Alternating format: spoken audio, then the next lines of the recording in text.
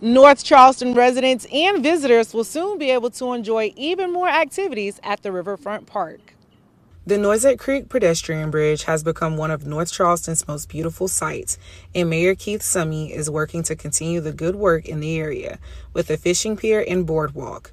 The pier will serve as a place for people to gather, whether they are admiring the views or casting a line, and a launching point for water sports like canoes. When Mayor Summey came into office nearly 30 years ago, the Navy base was closing, and people were unsure of what to do with the area. He made it one of his goals to revitalize the area, and he said this project is just another step in reaching that goal. As I'm getting ready to leave office, this is part of the vision I had for North Charleston, and I'm just excited that it has come to a conclusion where people will actually be able to do it before I leave office. Mayor Summey says they also hope to build more retail space in the area for the next phases of this project. Reporting in North Charleston, I'm Delilah James. Count on 2.